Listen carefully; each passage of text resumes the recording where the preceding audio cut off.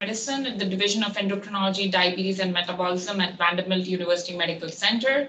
She received her medical degree from Lima, Peru, and then went on to complete a residency in internal medicine at UT Southwestern and a fellowship in endocrinology at the Mayo Clinic in Rochester, Minnesota. Her two areas of interest are obesity and management of complex cholesterol disorders. And she's on the faculty of the Lipid section for the ESAP, which is sponsored by Endocrine Society. She's also been a co-investigator on lipid-related clinical trials and has been recognized as an educator by the William D. Salmon Teaching Award from the Division of Diabetes at Vanderbilt. Dr. Leon is going to talk about updates in the management of hypercholesteremia. Dr. Leon. Thank you, Dr. Makin, and thank you for Kevin for inviting me. I assume that you are able to see my slides, so I'm just going to keep going. So these are my financial disclosures. So what I'm going to review today for all of you is we're going to go specifically going to review the management of hypercholesterolemia. We're going to start by remembering who are candidates for LDL lowering therapy. Most of my talk is going to be on the new medications that we have currently available to lower LDL cholesterol. And at the end, I'm going to give you my perspective on how to put these new drugs into context for our patient management. So I'm going to start by presenting two patients that will come back at the end of my talk.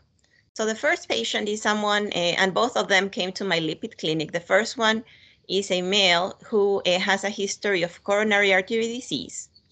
He is a status post coronary artery bypass graft surgery. He also has hypertension and hypothyroidism. He's taking several medications, but the one pertinent to me was he was taking atorvastatin 80 milligrams every night. And this is his current lipid panel. His total cholesterol is 179. His triglycerides are 130. His HDL is 39 and his LDL is 92. So the question here is a high intensity statin enough, or should we add another medication? And if we think that another medication is necessary, then what would you recommend?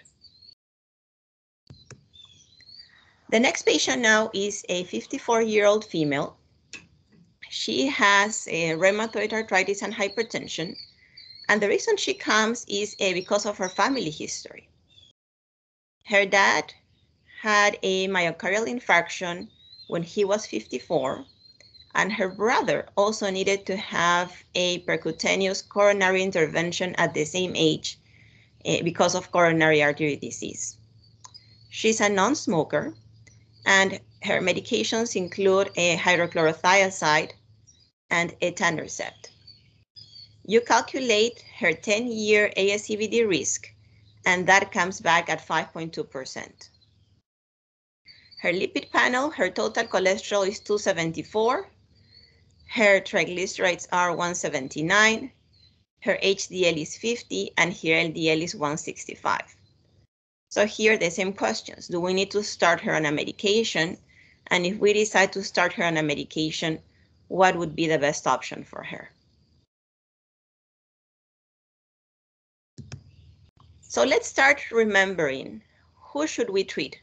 Who are the groups of patients that we should be thinking on treating specifically for lowering their LDL cholesterol? And these recommendations actually were updated with the guidelines from 2018 from the American Heart Association. Before, the prior guidelines were in 2014, and the guidelines, the newer ones in 2018, made some changes that we're going to review.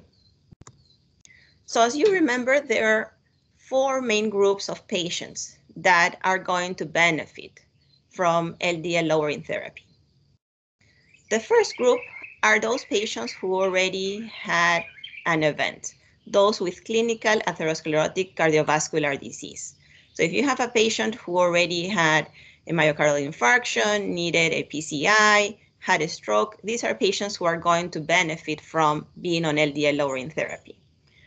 What the new guidelines add is that now within this first group, they divided in two subgroups, those who are at very high risk for having another event and those that are not at very high risk for another event. So who do they consider are at very high risk for another event? Are patients who have a history of multiple major ASCVD events. And there on the left, you have the list of what they consider major ASCVD events, either a history of MI or a history of a stroke. If you have more than one, then you would be considered at very high risk. And who else is considered at very high risk? Either those who have one major ASCVD event with multiple high-risk conditions. And once again, there on the table, you have the high-risk conditions, and those are driven by age older than 65, having familial hypercholesterolemia, diabetes, hypertension. So who is the second group? The second group of patients who are going to benefit from therapy are those that are considered to have severe hypercholesterolemia. And here, the cutoff for LDL is having consistently an LDL greater than 190. So if you have a patient who has an LDL consistently higher than 190, they would be considered to have severe hypercholesterolemia, and treatment is indicated. The third group of patients that we recommend treating are those that we see on our diabetes clinic. Patients with type 1 or type 2 diabetes between the ages of 40 and 75, LDL lowering therapy is also recommended. And then the fourth group is also a new group in these current guidelines. It's the group where we're doing mainly primary prevention. So those are individuals between the ages of 40 and 75 who do not have diabetes, whose triglycerides are between 70 and 190. And what we do for these patients is you calculate their 10-year ASCVD risk. You put their information, their age, their gender, their race, their blood pressure, their current cholesterol values, and that is going to give you a 10-year ASCVD risk. If your risk is less than 5%, you're considered to be at low risk.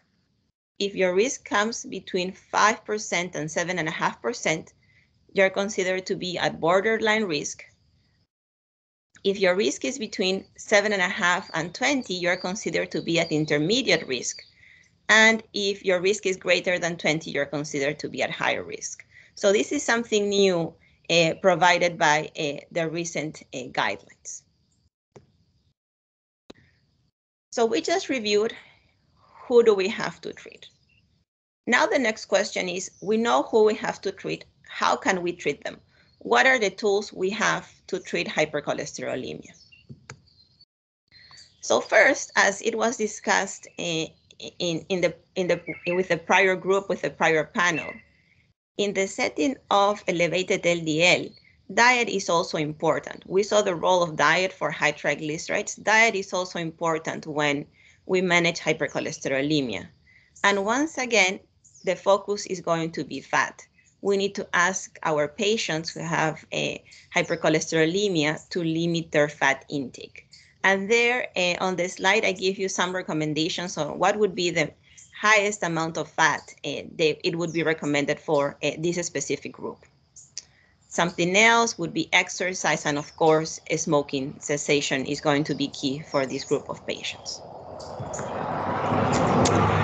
And if we go to medications, pharmacotherapy, what do we have that we have had now for some time, and I'm sure most of are familiar prescribing?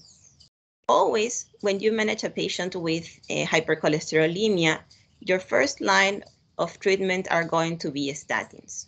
So as you know, we have different statins, they have different doses, and depending on which statin we use and what dose we use, LDL lowering is going to vary. We have two statins that are considered high-intensity statins. There they are, atorvastatin and rosuvastatin.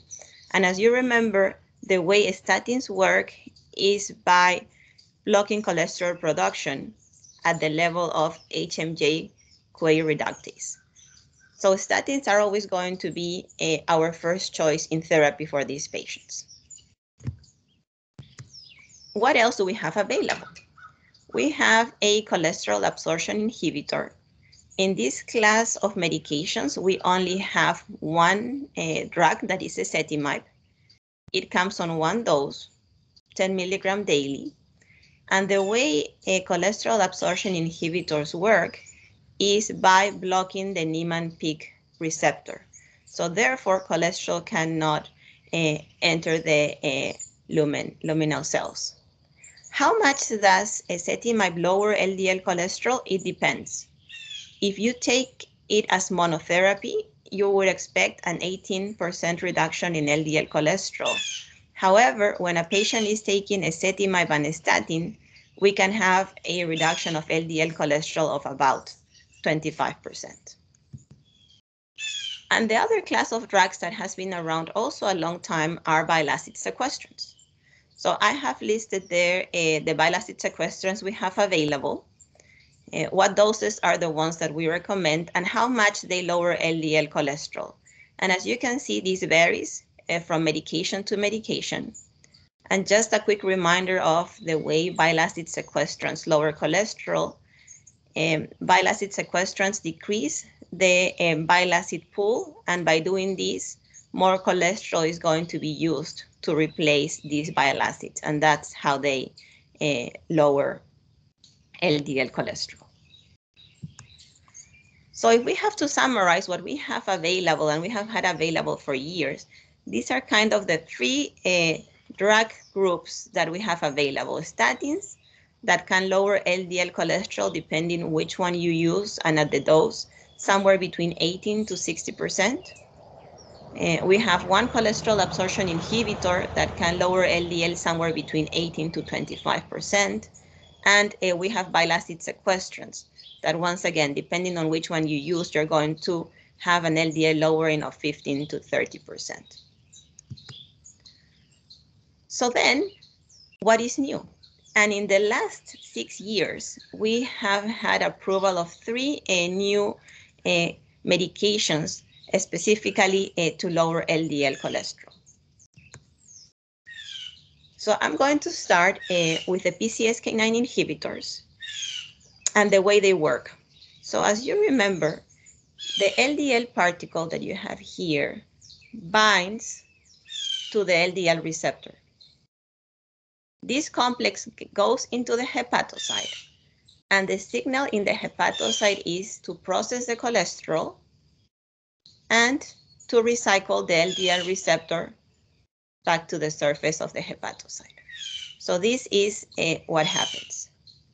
However, when you have PCSK9, this protein that is made in the liver, bind this complex, bind the LDL particle and the LDL receptor complex, the signal the liver gets this time is, let's go ahead and process the cholesterol.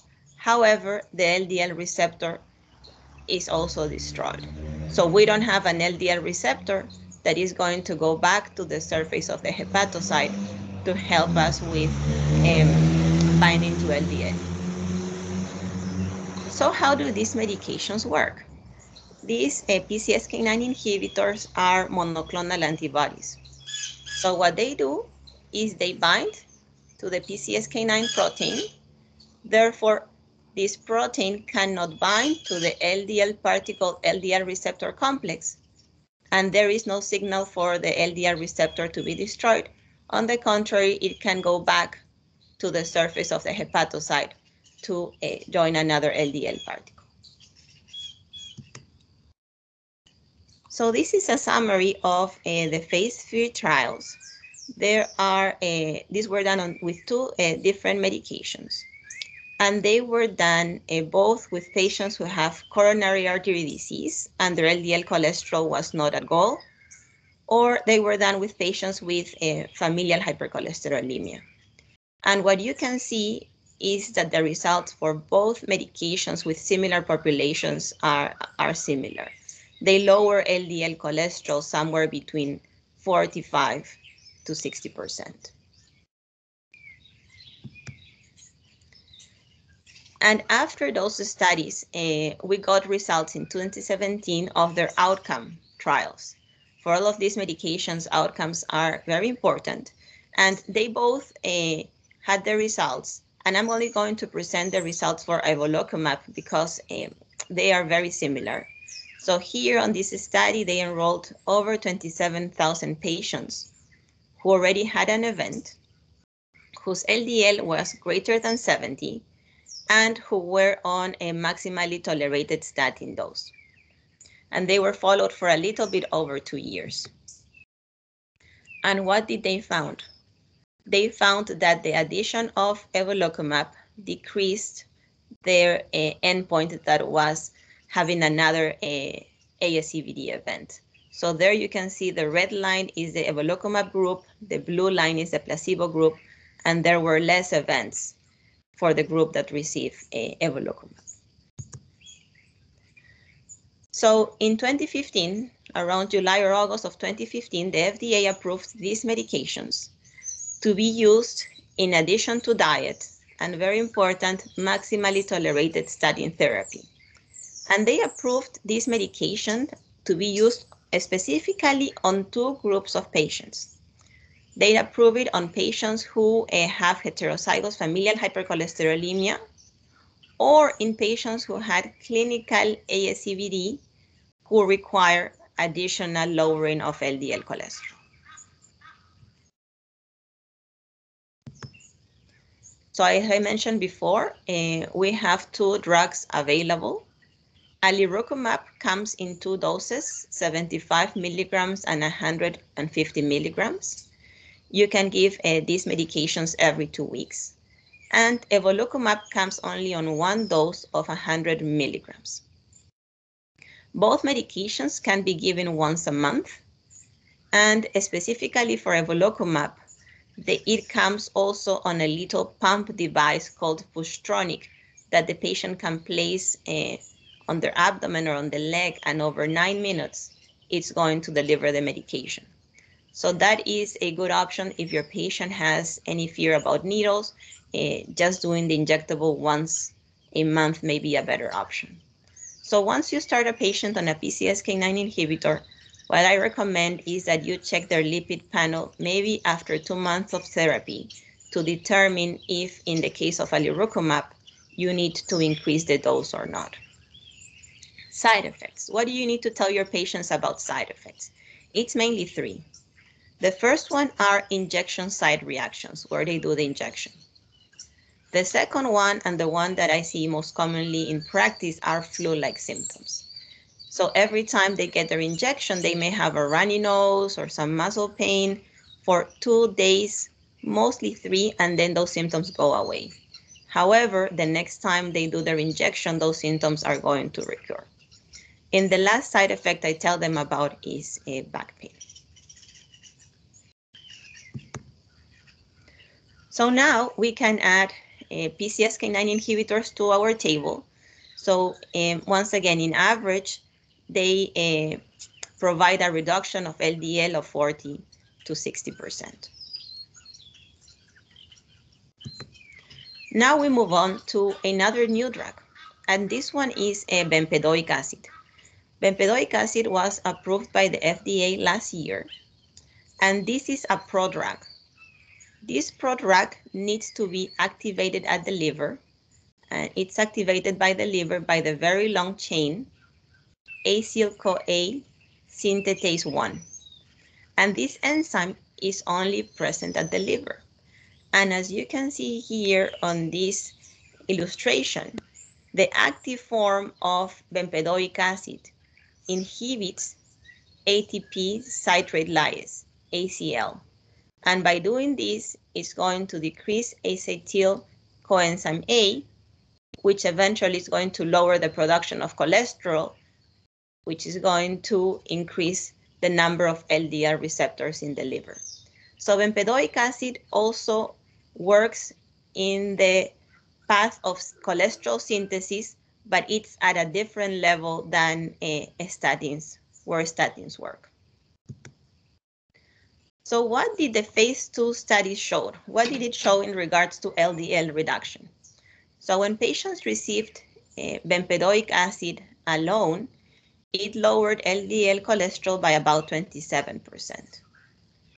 When bempedoic acid was given in addition to a statin, bempedoic acid provided a 24% additional LDL reduction, and when it was added to ezetimibe, it provided an additional 25% reduction in LDL cholesterol.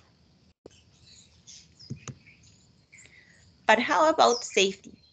And this is a phase 3 study where they enrolled patients who either already had an ASCVD event or had heterozygous FH, or both, who had an LDL cholesterol greater than 70. And they were on maximally tolerated statin therapy. And these patients received either bempedoic acid or placebo, and the primary endpoint for this study was safety, but they also looked at a change in LDL cholesterol.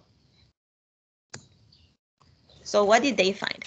There you can see the participants. Their mean age was about 66 years old. Most were men and white. And at baseline, their LDL cholesterol was 103. So what did this study show in regards to LDL reduction? By week 12, they had an LDL reduction of about 17%. When looking at adverse events, there was no difference in the number of adverse events between the bempedoic acid group and the placebo group, and there was also no difference in the number of serious adverse events. However, the group that received bempedoic acid had more adverse events that lead to discontinuation of the drug. And also very important, the incidence of gout was higher in the bempedoic acid group compared to the placebo group.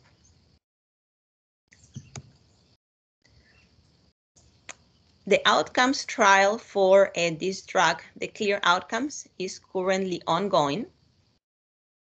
And we expect the results of this trial by March of next year. Their primary outcome, as you can see, is time from randomization to first ASCVD event, and the patients that they have enrolled or either already have or are at high risk for a cardiovascular disease. So these results should be coming next year. So last year, the FDA granted approval to bempedoic acid. And once again, the approval for this drug or the group that it has been targeted is the same as the one for the PCSK9 inhibitors.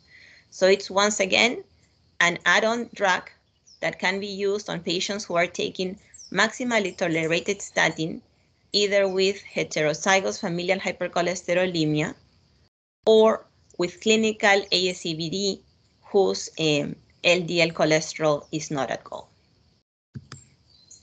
So this comes on a tablet that a patient has to take once a day. It can be given with or without food. And here in the United States, we have two presentations. You can get bempedoic acid by itself. It's a 180 milligram tablet, or you can get a fixed combination with ezetimibe. That is going to be 180 milligrams of bempedoic acid and 10 milligrams of ezetimibe. Most frequent side effects, what do you have to tell your patient if you put them on bempedoic acid? The first one is that it can raise uric acid, which could lead to gout. So that's something that we'll talk in more detail later. There is also a risk of upper respiratory tract infections and thrombocytopenia. Something else you need to tell your patients that it's rare, but tendon rupture has been reported. And if your patient is already taking simvastatin or lovastatin and you decide to add a bempedoic acid, there I have listed what are the highest doses they can be of these medications. So what happens with uric acid? So the study showed that patients who took bempedoic acid had higher levels of uric acid and also higher number of gout flares compared with placebo. Something else that it's important is that this increase of uric acid is seen in the first 4 weeks of therapy. So if the patients are going to have an increase in uric acid, it's going to be on these first 4 weeks. And the main risk factor for this to happen is to have a history of gout. So the reason this happens is because bempedoic acid and uric acid, they both compete for the same renal transporter involved in the excretion of these compounds. So what should you tell your patients? If they have gout, I would recommend that you check their uric acid at baseline and maybe at week 4 to make sure that to assess if it's rising or not. And even in those patients who do not have gout, what I do in practice is I check their uric acid before I start therapy. And for those who do not have gout, I ask them to monitor for symptoms, for new symptoms of gout. And usually I check their uric acid level again when they come for their follow-up visit somewhere between 8 to 12 weeks to see if there was a change in uric acid. And the other important consideration is tendon rupture. So once again, the phase 3 studies showed that that happened more frequently on the treatment group, on the bempedoic acid group. And the most common affected tendons are the biceps and the rotator cuff. Different to uric acid that we see the increase in the first 4 weeks, this tendon rupture really, there was not a specific time frame when it happened. And you can see there the risk factors. Who are patients that are at higher risk for this happening are those who are older than 60, who are taking fluoroquinolones, who receive intra-articular steroids, or who have a prior history of rotator cuff syndrome. So once again, when you counsel your patients about starting them on this medication, you need to mention this, and just to let you know if they're having any joint pain or swelling. So once again, back to the table, this is another drug that we have now available to lower LDL cholesterol, and it adds an about 16% reduction on this. And the last medication I'm going to talk about, this is the last agent that was recently approved for LDL cholesterol lowering, is evinacumab. So evinacumab is another monoclonal antibody, and in this case, it specifically binds to angiopoietin-like protein 3. So angiopoietin-like protein 3 is a protein that is only expressed in the liver, and the main role of this protein is to inhibit lipoprotein lipase and endothelial lipase. So if you inhibit this, you're going to inhibit the hydrolysis of triglycerides in triglyceride-rich lipoproteins, which is going to lead to higher triglycerides and to higher LDL. There are patients who have loss of function variants of angiopoietin-like protein 3, and these patients have been shown to have lower LDL levels, lower triglycerides, and also lower risk of coronary artery disease. So how does evinacumab work? Once again, this is a monoclonal antibody that is going to bind to angiopoietin-like protein 3. And by binding to this protein, now lipoprotein lipase can act normally. And if that happens, this is going to lower triglycerides, which is going to lower VLDL, it's going to lower IDL, and eventually it's going to lower LDL as well. Another important point about this drug and its mechanism of action is that it works independently from the LDL receptor. The other medications that we just discussed, they depend on the LDL receptor to be more effective with LDL clearance. However, this medication works in an independent way in regards to the LDL receptor. So the LIPS trial was a double-blind, placebo-controlled phase 3 trial that enrolled only patients who had a homozygous familial hypercholesterolemia, who were 12 years of age or older, who had an LDL cholesterol greater than 70. And here patients either received evinacumab every 4 weeks or placebo. And the primary endpoint for this study was change from baseline in LDL cholesterol. So what did they find? At baseline, these patients had an LDL cholesterol of 255, and 82% had a genetically confirmed diagnosis of homozygous FH. It's important to mention that more than 50% were taking at least 3 other lowering agents, lipid lowering agents, to get their LDL control. So what did this study show? That the group that received evinacumab had an LDL reduction of about 47%.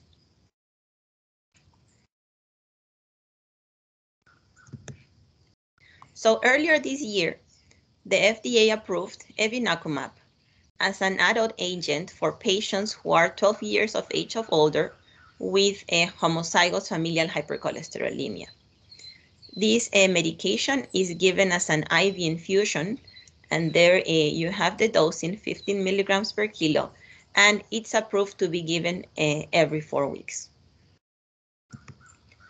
How about side effects? The most common side effects are infusion reactions, and unlike other monoclonal antibodies, nasopharyngitis, flu-like symptoms, dizziness, and nausea. So you're going to see more results of studies using this medication, as now they are targeting a different population. And so far, we have this phase 2 study. And here, patients that participated either had a heterozygous familial hypercholesterolemia and ASCVD disease, and their LDL was greater than 70, or they had an LDL greater than 100 for those patients without ASCVD disease. And here, what they studied is giving this medication both in a subcutaneous way or a still IV, that is the way that is currently approved. And the primary endpoint for this study was a change from baseline in LDL cholesterol.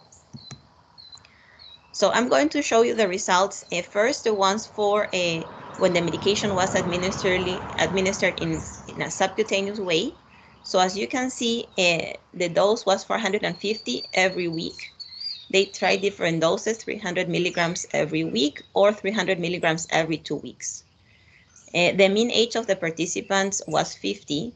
And interestingly, most of patients were female, and also most white, and about 72% had heterozygous FH. In this study, all of the patients already needed to be on a PCSK9 inhibitor and in some form of a statin. And you can see with that, their baseline LDL was 150. And then depending on which dose they received and the frequency, the reduction on LDL was different. With the group with a higher LDL reduction was those who received 450 milligrams every week.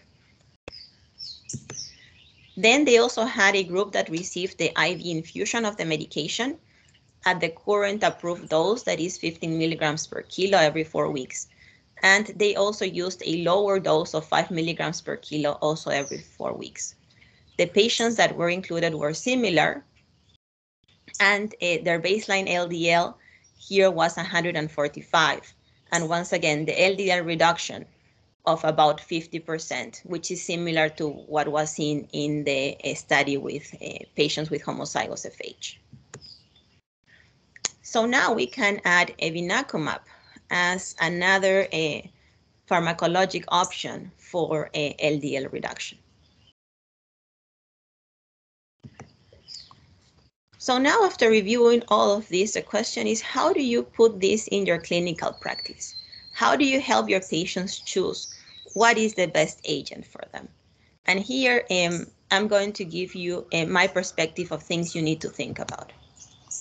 The first important consideration is if you're doing primary prevention or a secondary prevention. I think depending on which group your patient is, your treatment options are going to be different. The second important point is cost. And like I'm sure I do here in Nashville, getting some of these medications approved by insurance can be a big challenge. So here I have included the costs of these new medications, their monthly cost, if this was not covered by insurance. So as you can see, for bempedoic acid, we're talking about $420. For the PCSK9 inhibitors, somewhere between $500 to $600.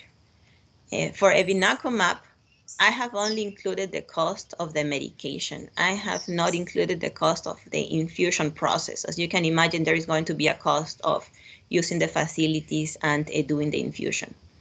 And just as a reference, I also included the cost of ezetimibe. That is a medication that has been around for a longer time.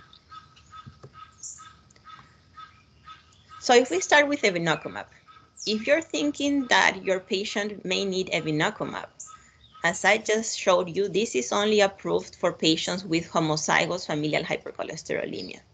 So if you think your patient has homozygous familial hypercholesterolemia and you want to prescribe evinacumab, my recommendation would be that you refer your patient to a lipid clinic who are familiar with how getting approval for this special infusion.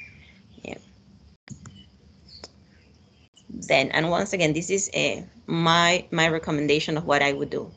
If you have a patient that you are doing secondary prevention, is a patient who already had an event, or it's a patient who has severe hypercholesterolemia. Here would be your patients with heterozygous hypercholesterolemia. How should you approach their management given these new medications? Always start by reminding the patients that they need to do a low-fat diet. After that, my recommendation is that you maximize statin therapy. This can be asking them to take even a small dose of atorvastatin or pravastatin, because when these medications were approved, they were approved to be used in addition to the maximal dose tolerated of statin. If that doesn't bring your patient's LDL to goal, then I would recommend adding ezetimibe. And if despite being on combination with statin and ezetimibe, your patient's LDL is not at goal, then is when you get to decide if a PCSK9 inhibitor or a bempedoic acid is a better option.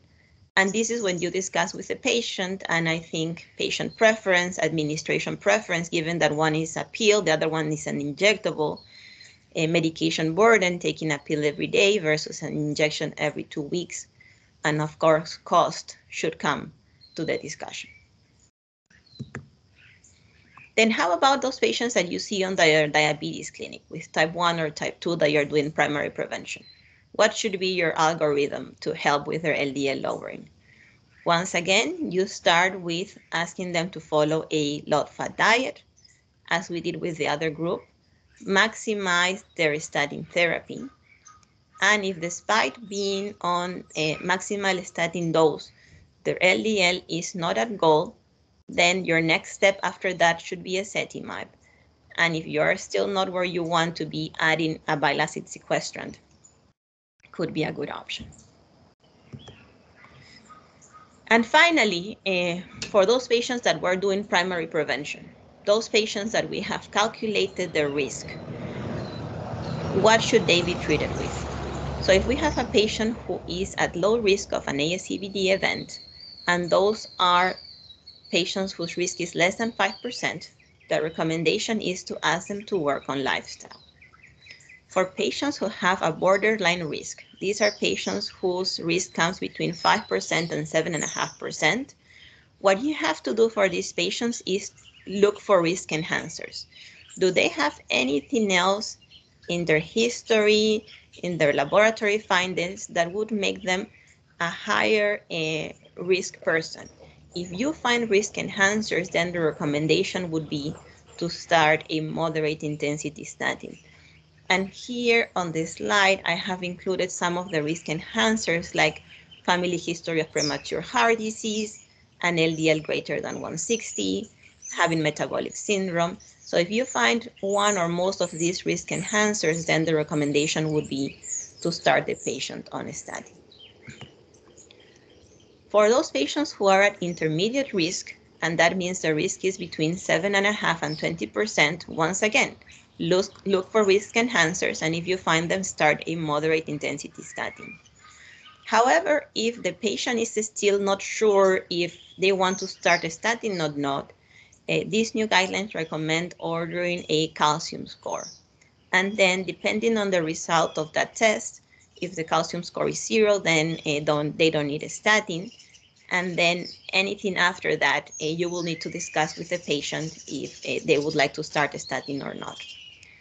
In this group of patients, if you need further LDL lowering after the statin, once again, adding ezetimibe or a bile acid sequestrant could be an option.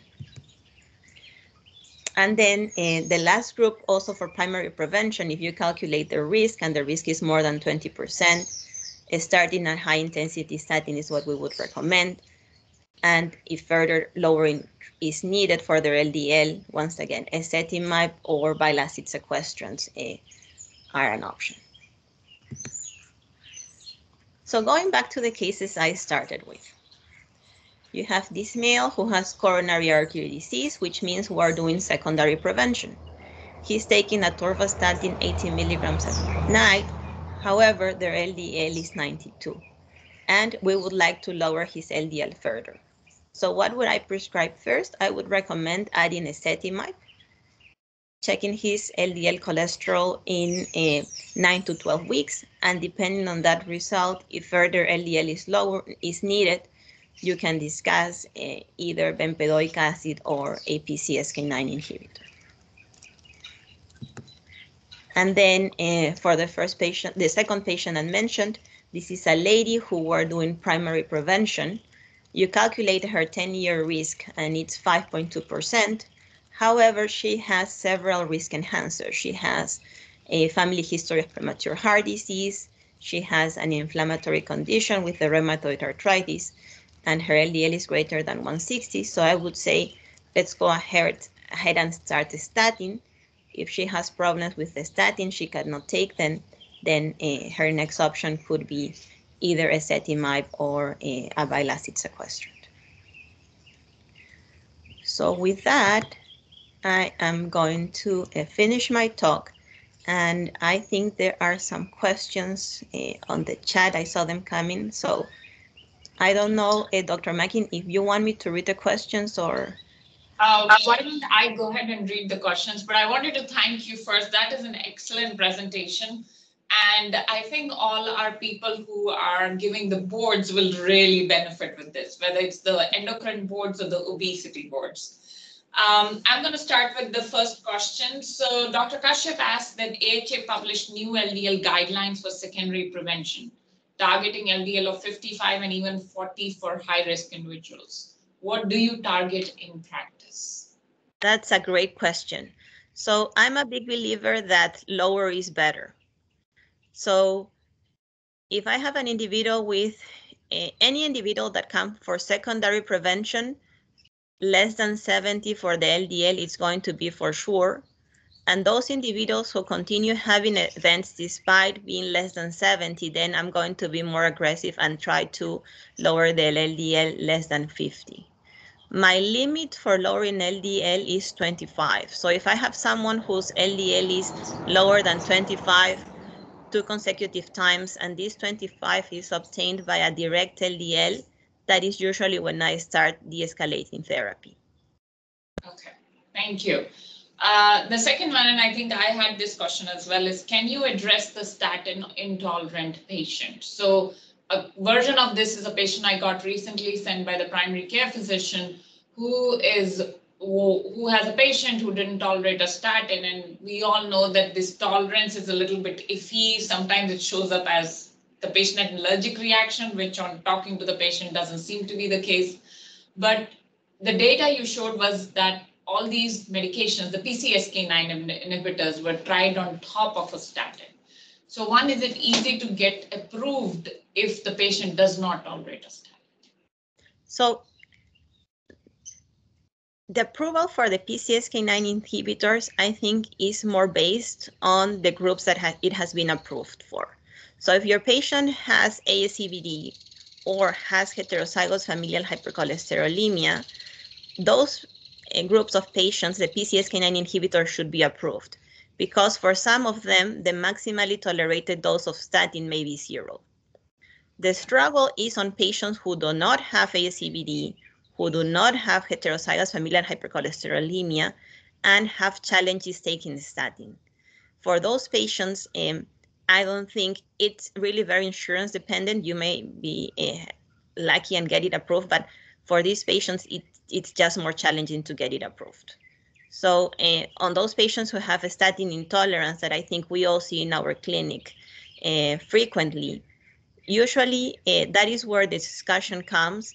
And if a patient who has had problems with 2 statins come to my clinic, I'm going to do everything that I can to make them try as many statins as the patient is open to.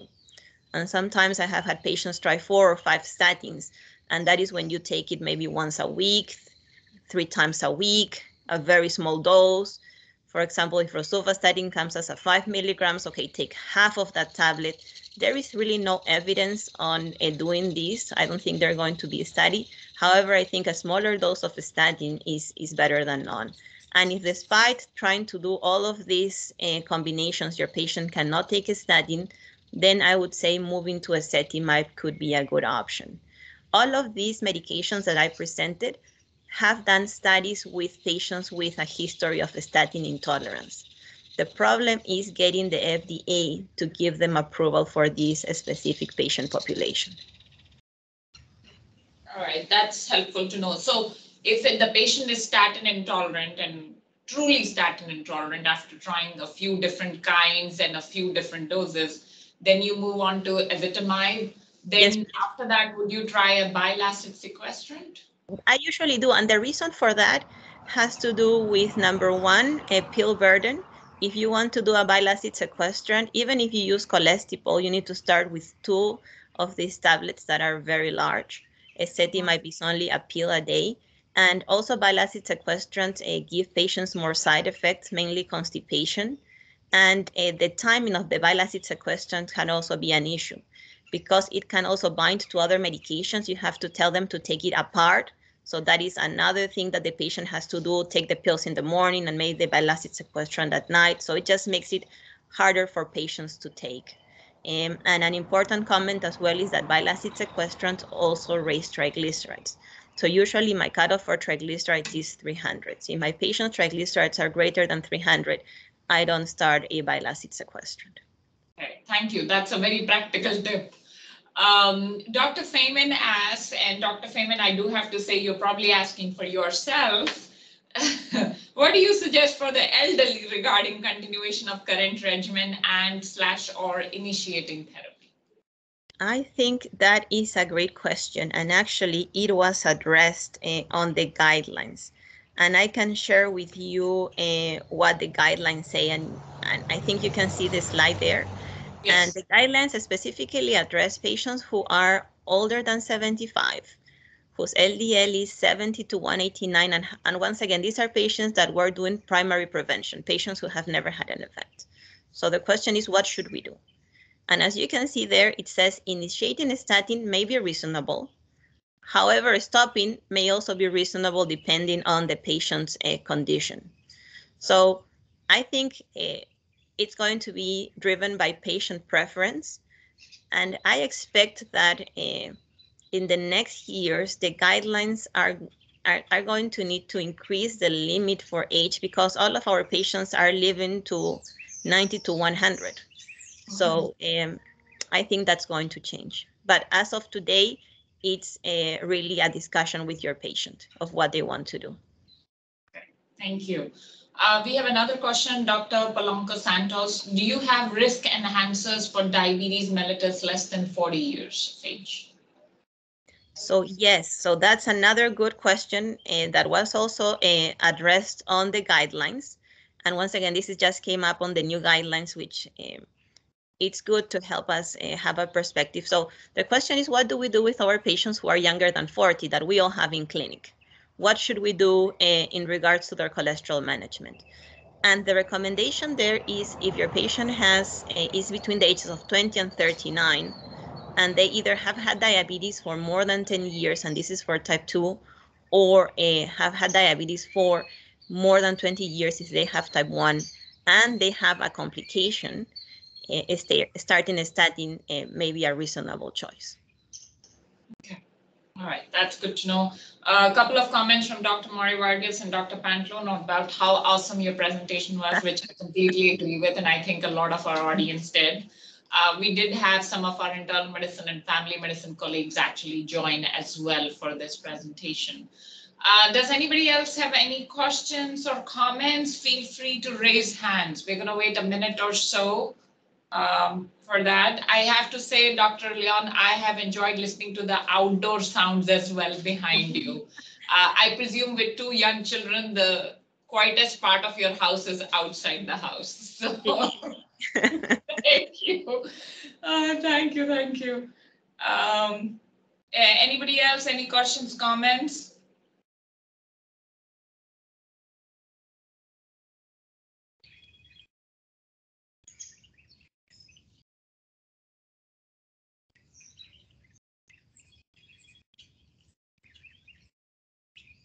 All right. If we have nothing else to add, I would like to thank Dr. Leon again. Thank you so much. This is absolutely wonderful, both live as well as the fact that when we see it on our YouTube channel, people will be able to kind of refresh their memory, use it clinically, as well as use it for the boards. And I will also like to remind our audience that our next EMI live session is going to be November 17th. We have Dr. Stephen Grinspoon coming from Harvard. He's professor of medicine and is going to be talking about HIV-related endocrine disorders. And with that, I'm going to finish our session for today. Thank you, Dr. Leon, again, and have a wonderful day. Thank you. Thank you for everybody. It was really good. Thanks.